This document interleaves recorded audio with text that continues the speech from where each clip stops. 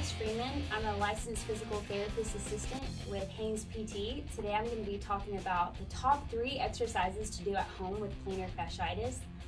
What plantar fasciitis is pain along the bottom of your foot. It's really common with runners and really common with people who are on their feet a lot. One common symptom is going to be pain around the calcaneus, which is the heel of your foot. So what I'm going to do today is take you through 3 exercises that you can do at home. So the first one is going to be using a roll to roll the bottom of your foot. So at home, really easy to freeze a water bottle, and if you just want to take it and roll it back and forth on your foot slowly, kind of along that surface, plantar surface right through here, for about 1 to 2 minutes. And a frozen water bottle provides that cooling effect that feels really nice and good on the foot. So if you want to do that for about 1 to 2 minutes.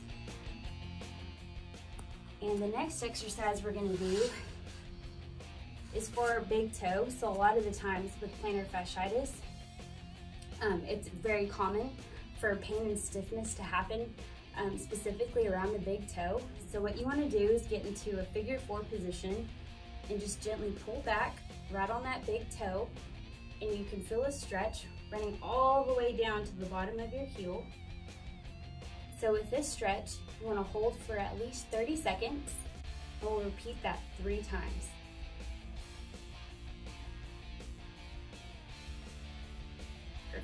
And last stretch we're going to do is a stretch that's going to incorporate all of the toes, and this one feels really good on it.